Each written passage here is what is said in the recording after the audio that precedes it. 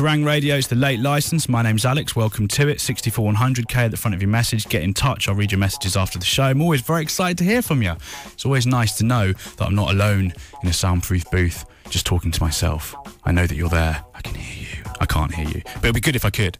You know how it works, the late licence. We're sitting around a table in a pub or in a non-alcoholic drinking establishment, and we're having a chat about music and seeing what's going on and what you like and what you don't like. And one band that I've been a massive fan of for a long time is a band out of the West Midlands called Random Conflict.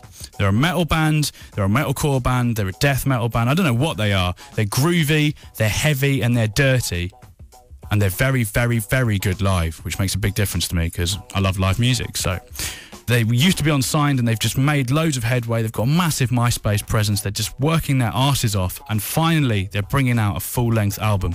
And off that album, we got an exclusive play of 21 grams. This is a kick-ass song. Check it out. It's Kerrang.